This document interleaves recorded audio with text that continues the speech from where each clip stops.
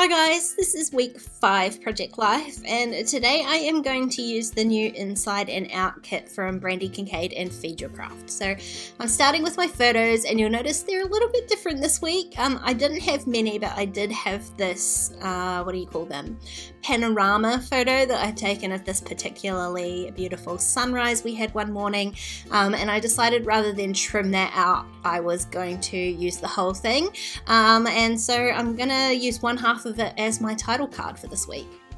So I started out by picking out just a few cards from the kit. I didn't have too many spots. There weren't many photos, but they filled up quite a lot of space.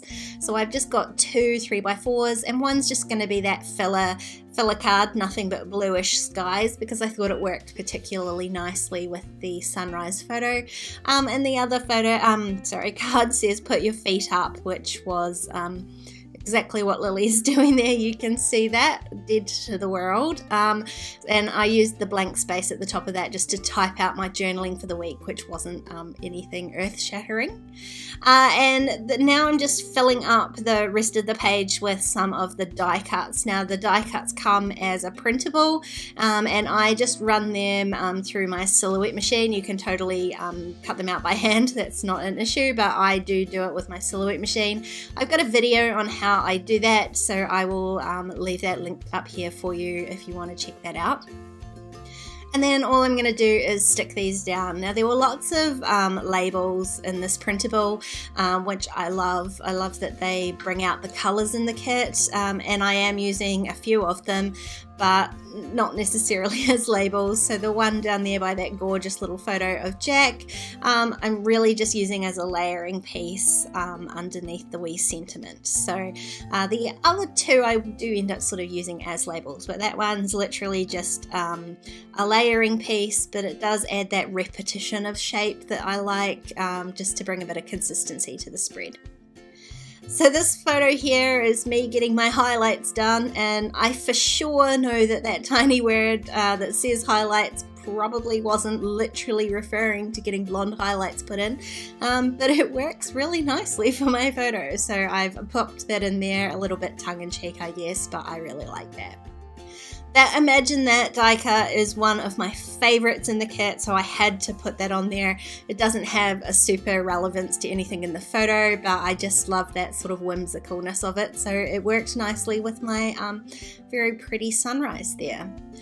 Now I kind of felt like I needed just something else, a little bit more embellishment for the kit, so I went and grabbed these puffy sticker hearts. Now I've got 3 sheets of these. One is white, one is pink, and one is yellow, which I'm not using, and I have no idea what brand they're from. I took them out of their original packaging almost as soon as I got them, and I now have no idea. So if anyone's got any idea where these hearts came from, can you leave me a comment so that I know, because I love them, but I hate using them because I can't tell you where they're from. So please, if you've got any idea, let me know.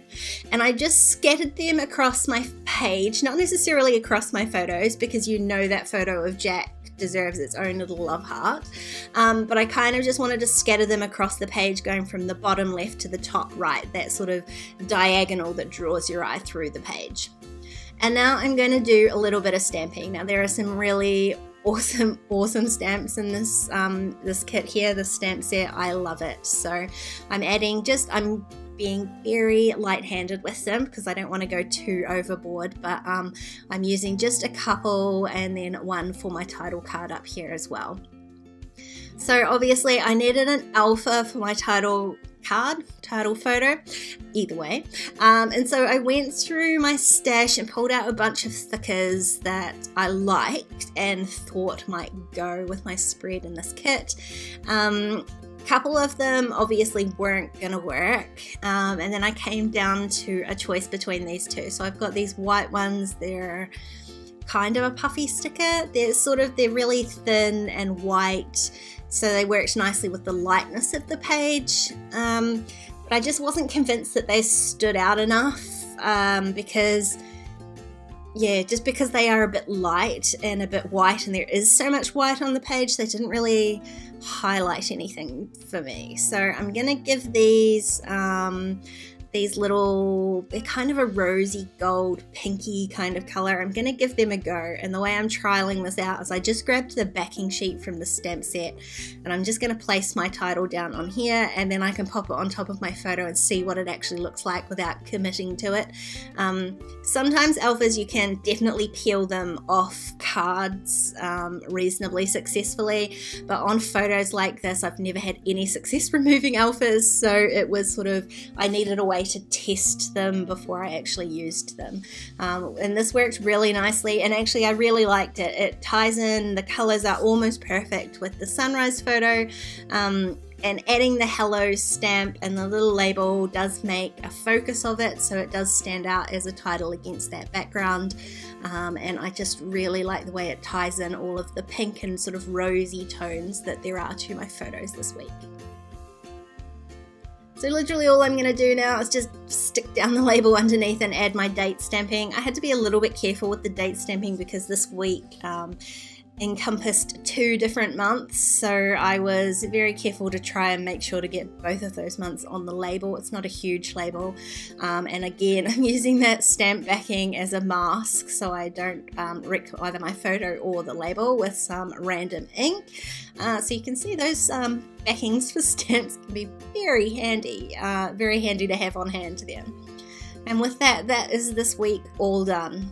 Now this is a beautiful kit, and I don't imagine that it's going to last much longer, so I will leave the link for you down in the description box. Head on over to the Feed Your Craft shop and grab one for yourself. If you enjoyed this video, please give it a thumbs up and leave me any comments or questions you've got down below. Don't forget to subscribe to my channel if you haven't already, and if you want to keep watching, there's a couple more videos on screen. Otherwise, I'll see you next time. Bye guys.